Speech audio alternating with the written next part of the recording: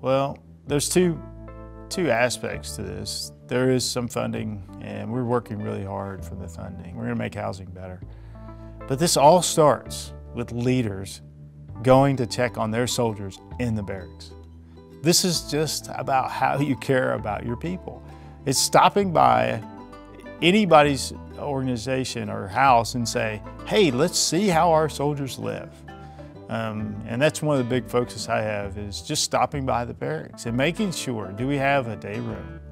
And in one of the locations, and several of the locations right now, we're trying to start a kiosk so we can put like DFAC food. So you can go to the kiosk to be down in the common area, and you could use your meal card to get a healthy food option right there in the barracks. So we got a long way to go, but that's one of the initiatives we have. But we're not going to get those ideas if we don't have leaders going to the barracks and seeing how our soldiers live. And then if there's something wrong, we need the leaders to take an action. We're not going to know the extent of the funds that we need to help you with if we don't know what's broken. And that takes engaged leadership, not just in the family housing.